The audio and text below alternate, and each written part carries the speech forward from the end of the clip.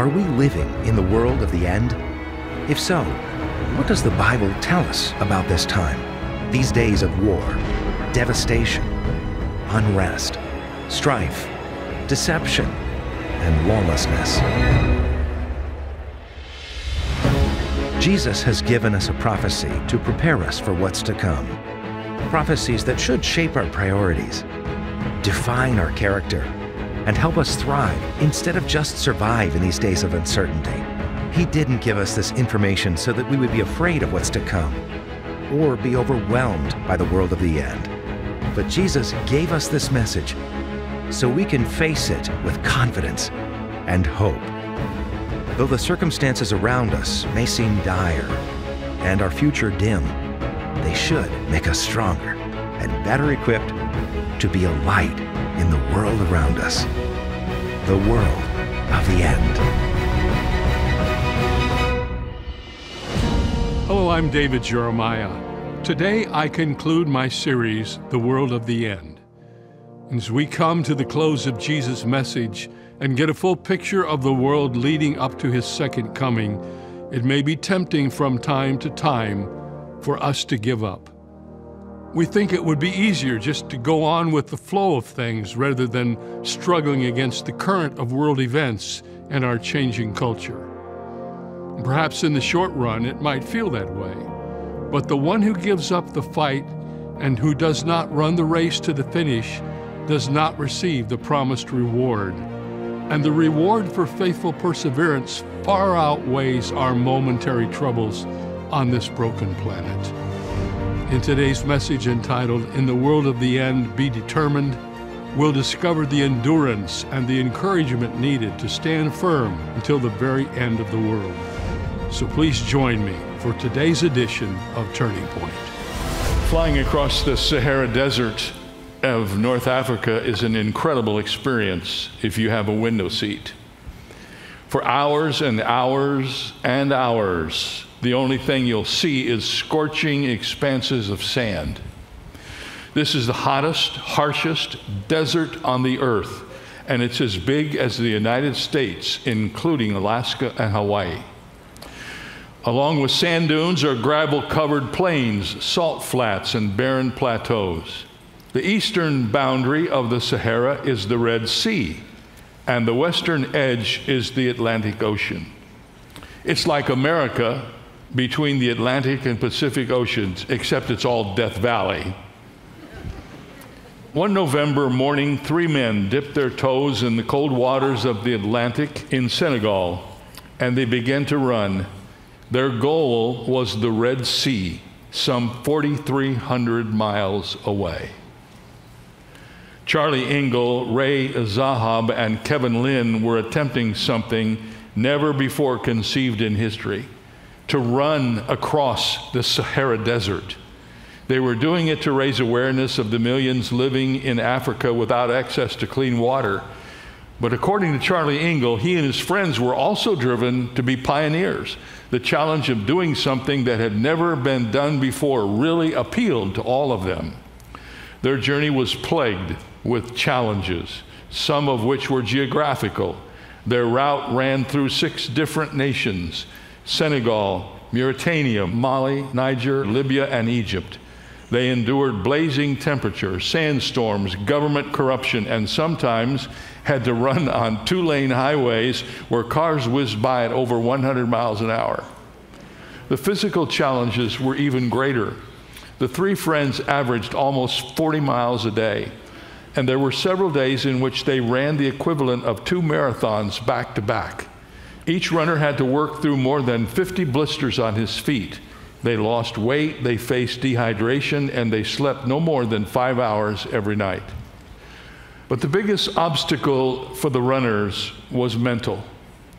It was much more of a mental exercise than physical, said Engle. It was much tougher on the mind than it was on the body. Near the end, the runners were seriously breaking down. 2 suffered from severe tendinitis. All 3 were dealing with intestinal viruses. Their feet had swollen into another shoe size.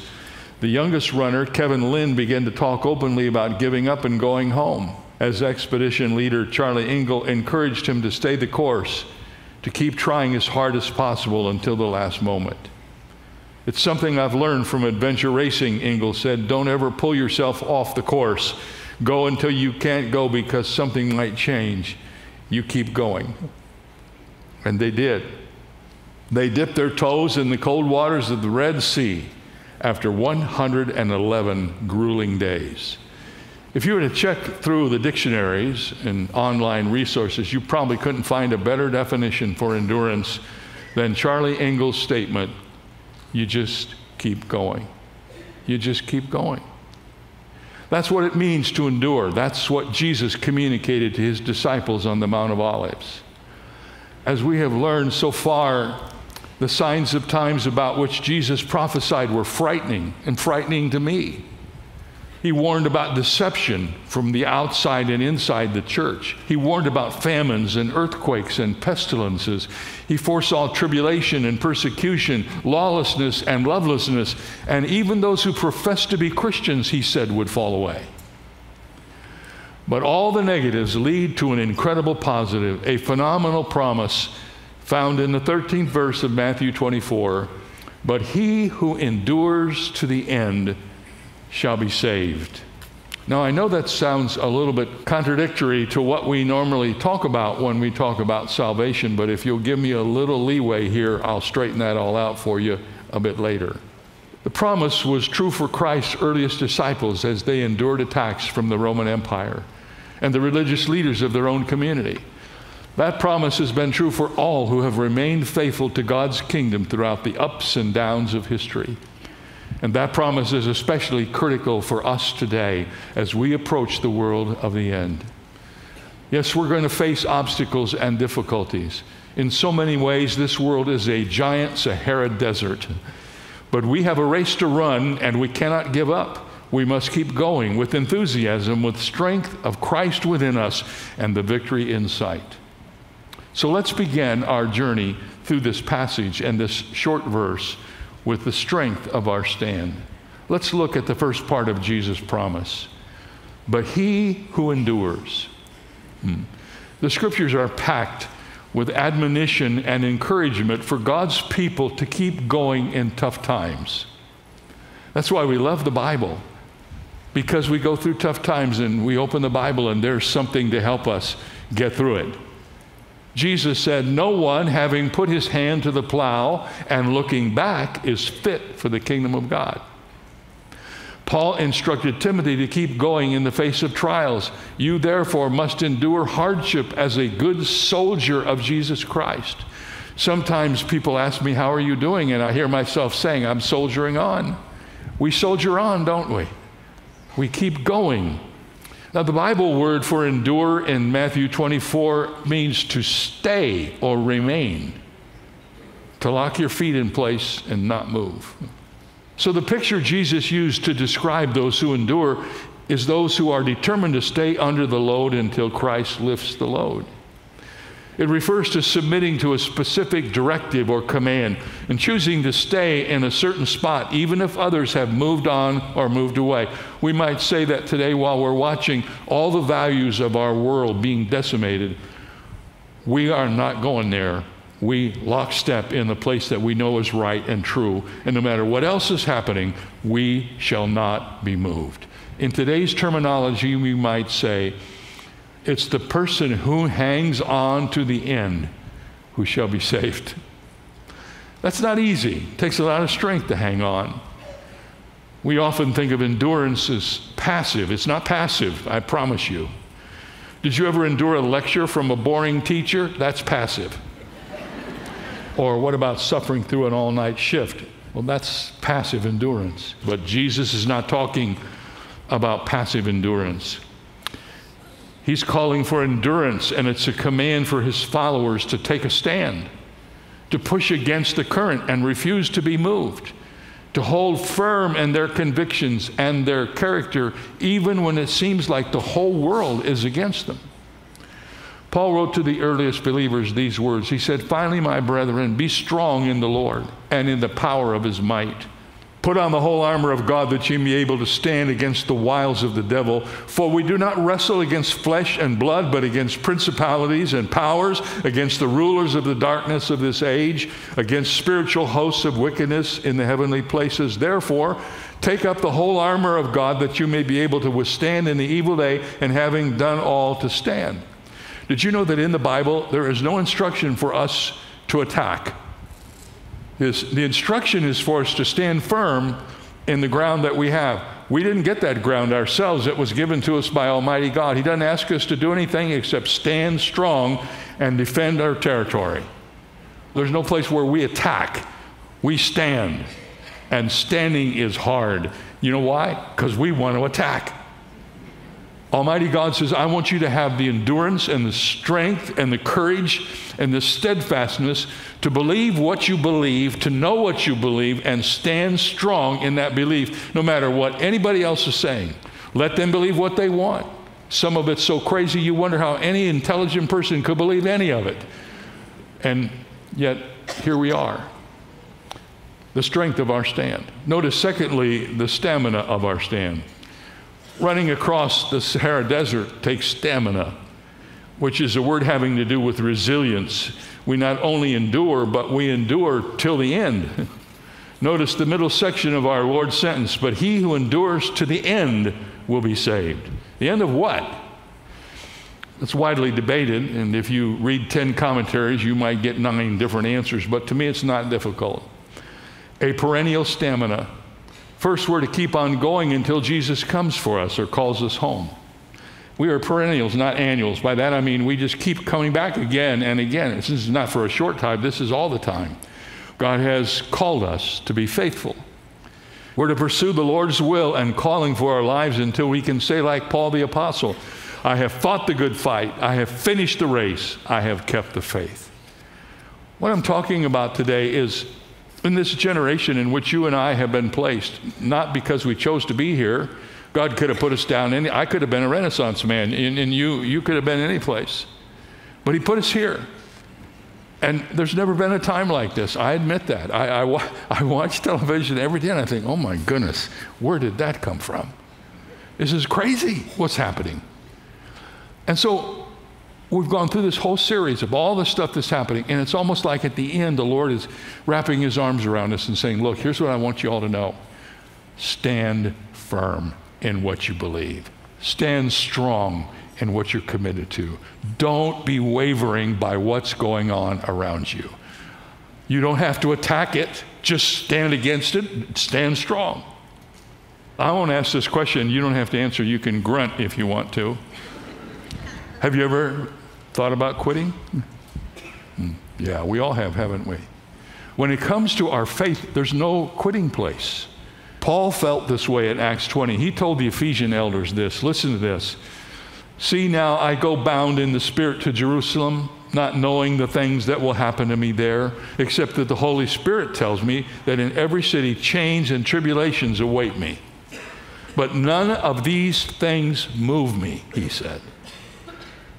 Nor do I count my life dear to myself, so that I may finish my race with joy and the ministry which I received from the Lord Jesus to testify of the gospel of the grace of God. I love that little phrase in the middle of that verse. None of these things move me. Talk about all you want to talk about that's happening. And I'm not even going to start it on the list because it'll derail us all. But none of these things should move us. You know why? Because we're locked in place in the center of the will of God, and Jesus Christ is in our hearts, and the Holy Spirit infills us. And whatever's going on out there, it might be uncomfortable, and it might be something we wish desperately it wasn't happening. But what really is important is Jesus Christ is at the center of our lives, and we're standing strong in Him. You see, what everybody wants you to know is that all that's going on out there, that's reality, and what's going on inside is just sort of a quiet spirituality. Totally wrong.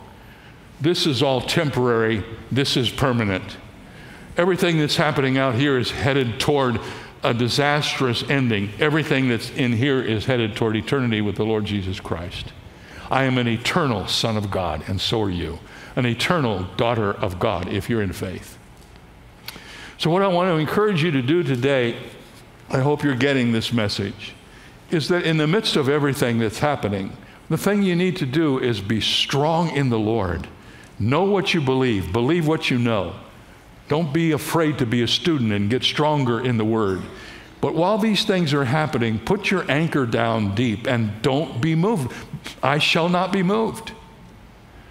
Because that's what the enemy wants to do. He wants to come with all these influences and move you off the sweet spot of your relationship with God. He has no other purpose than that. He wants to devour you and destroy your influence and remove you from the joy that is found in your walk with Jesus Christ.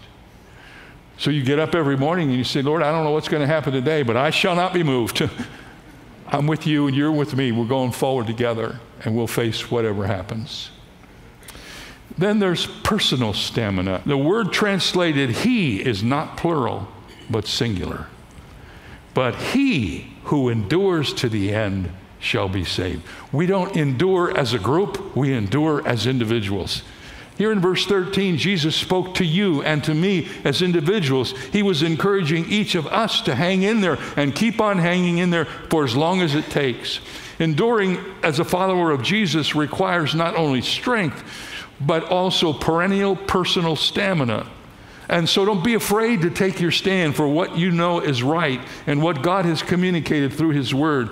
Then keep standing no matter what comes your way and remain steadfast until the end. As we approach the world of the end, we're going to have to learn what it means to strengthen our stand. And then we come to the satisfaction of our stand. Let's look at the last phrase of Jesus' promise. He who endures to the end shall be saved. Now here's where I'm going to straighten out this apparently misunderstanding of this verse. A biblical word like salvation is similar to a diamond. It has many facets and many faces. That term occurs more than 150 times in the Old and New Testaments. And in different settings, it can refer to different things. For example, when the children of Israel were trapped by the Red Sea, Moses told them, do not be afraid, stand still and see the salvation of the Lord. So here's the word salvation, not used for being saved from your sin, but being saved from a situation. In Acts 4:12, however, Peter put it the way we normally refer to it. Neither is there salvation in any other, for there is no other name under heaven given among men whereby we must be saved. He's talking about eternal salvation of our souls from sin, death, and hell. What did Jesus mean then when he said, those who endure to the end will be saved? Well, let me tell you what this salvation is not. He was not teaching salvation by works. It's not our ability to endure that saves us. It is Christ alone. We can never erase the reality of our sin by being strong and having stamina. We are saved from sin by grace through faith. Our ability to endure to the end grows out of an intimate connection with Jesus, our Savior. We stand because we know Him. We don't earn that connection by standing for Him. Jesus was not promising us guaranteed safety chutes for every difficulty in life either. Jesus is very pointed about that. He said, these are His words, John 16:33, in the world you will have tribulation, but be of good cheer, I've overcome the world. The Apostle Paul said, yes, and all who desire to live godly in Christ Jesus will suffer persecution or tribulation or trouble. Can I get a witness?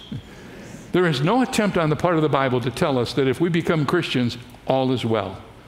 All is well between us and God, but life on this earth can be pretty brutal, and many of you know that. That's what salvation is not. What is this salvation? For those who endure to the end, the Lord will rescue them from evil and bring them safely to the heavenly kingdom. If we endure, we will be safely delivered to heaven. So we have the strength of our stand and the stamina of it and the satisfaction of it. Let's finish this in a strange way with the start of it.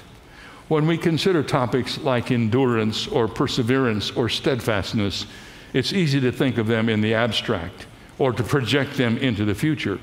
When I face opposition in the future, I'll make sure to endure. Or when I'm old at the end of my life, I'll be sure to remember the importance of finishing strong. That's not how it works. The determination to follow Christ regardless of cost isn't something that just flashes into our souls as a moment of truth. It starts now and takes a lifetime to develop. It's a day-by-day process. It's not standing for Him in the future by and by. It's standing for Him tomorrow. Tomorrow in the place where you work, not giving up ground to the enemy.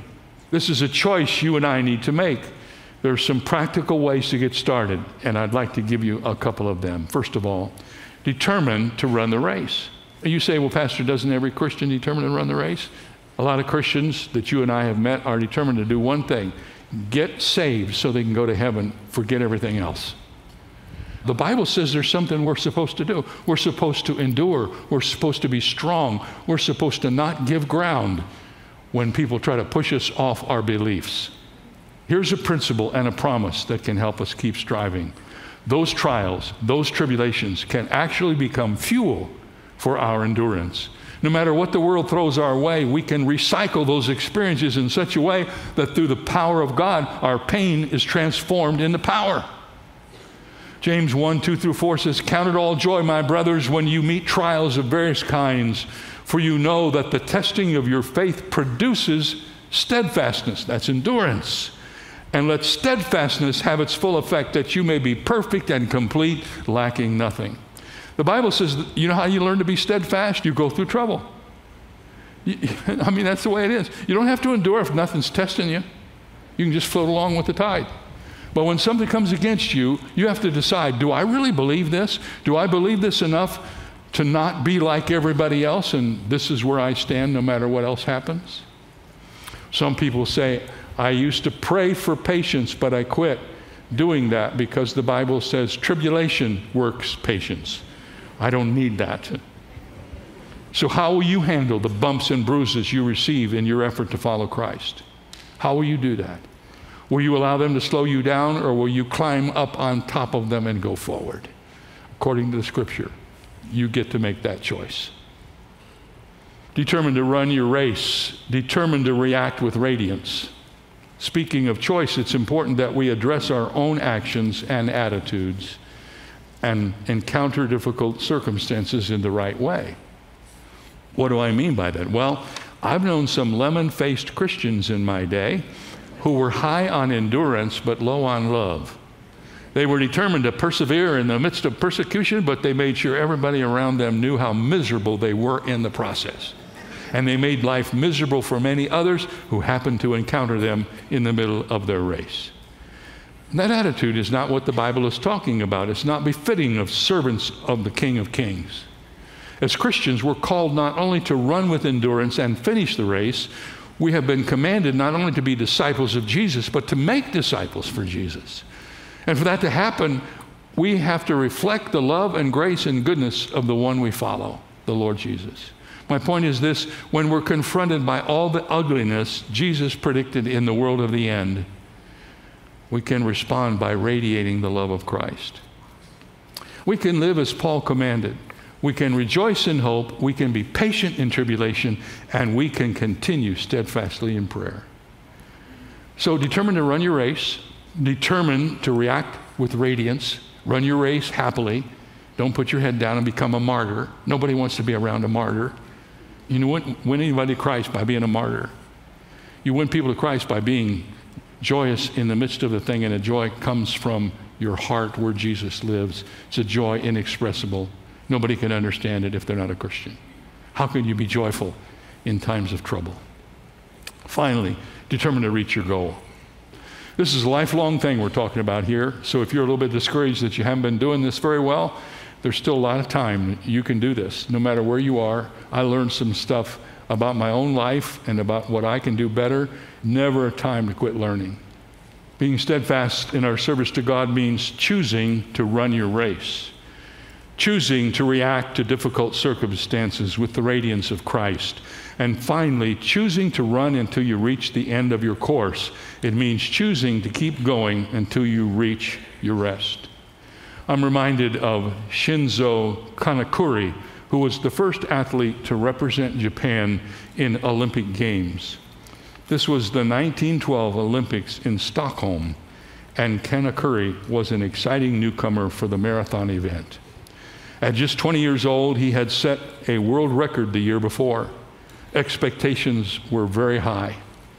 Unfortunately, For Kanekuri, things did not go as planned. After a brutal journey from Japan that took almost 3 weeks, he was in rough shape prior to the start of the Olympic marathon. And to make matters worse, that event was run on an especially balmy day in Sweden with high temperatures and skyrocketing humidity. After about 16 miles into the race, Kanekuri faltered. He stumbled into a local garden and collapsed. He was eventually found by a Swedish family who nursed him back to health with raspberry juice, cinnamon rolls, and a comfortable bed. Despite that kindness, the Japanese runner was mortified at his own failure, and he didn't know what to do. He quietly returned to Japan to deal with his shame. He left so quietly, in fact, that Swedish officials had no record of what happened to him. He was considered a missing person for almost 50 years. Thankfully, there's a happy ending to Shinzo Kanekuri's story. In 1967, Swedish officials arranged for the now elderly runner to return to Stockholm and finish the race. Starting where he had left the course all those decades ago, Kanekuri completed the course with a mind-boggling time of 54 years, 8 months, 6 days, 5 hours, 32 minutes, and 20.3 seconds. And here's my point. Despite a long delay, Kanekuri completed the race. He reached the finish line, and he was greeted by not only his children, but his grandchildren. Those are great rewards indeed. And that's the overwhelming message of Scripture. That's what I want to tell you as we end this series. Yeah, there's a lot of stuff going on that Jesus said would happen. We see some of it starting to happen now. It makes us nervous, uncomfortable. What is our call? Here's our call. Be determined. Be determined to stand where you know you should be. Be God's person in the middle of all this. Don't get pushed around by all this craziness.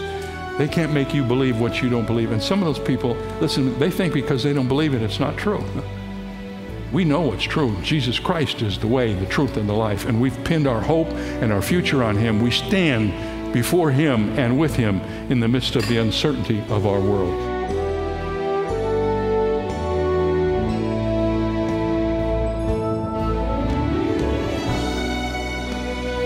Thank you for joining me today on Turning Point. The more we study Scripture, the more we understand that our loving God desires to have a personal relationship with each one of us. If you would like to begin that relationship and ensure that you will spend eternity with Christ, you must simply repent of your sin and ask Jesus Christ to become your Lord and Savior. And if you have taken this step of faith today, I encourage you to share your decision with other Christians at a trustworthy ministry or a local church, and to continue growing in your faith. So may God bless you, and I look forward to seeing you next time, right here on Turning Point.